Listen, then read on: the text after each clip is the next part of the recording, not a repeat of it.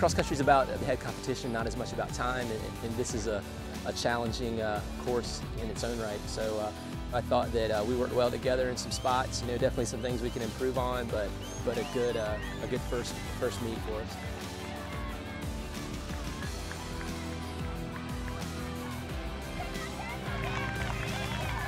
I think we all, came ready to run today.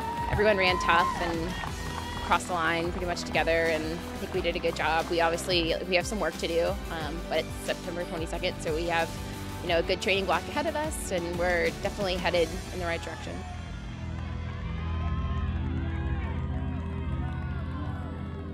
They came in and knew that there was going to be some good teams here coming out. I mean, we knew obviously Wisconsin was a team that was at the national meet last year and ran well. We knew Kentucky was an improved group. So, but they responded well to it. We're looking to make the most of these next few weeks and add a couple more people in the lineup.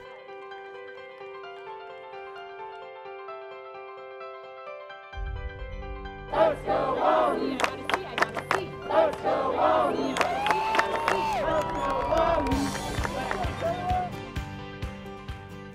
Oklahoma was 4th ranked in the country. A lot of fifth-year seniors, they're really, really good. We figured we'd have to put our pack really close to get a shot. Arkansas and Michigan were going to be really close with us.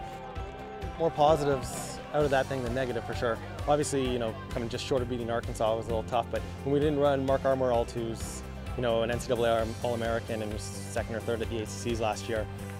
But I'll tell you what, those 4 boys, Zach Gates for his first race for us today was incredible. He ran great.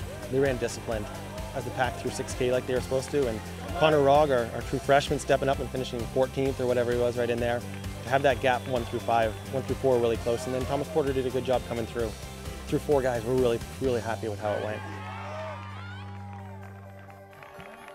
Our goal mostly was to focus on the team and run as a pack and just kind of key off Oklahoma's pack up front.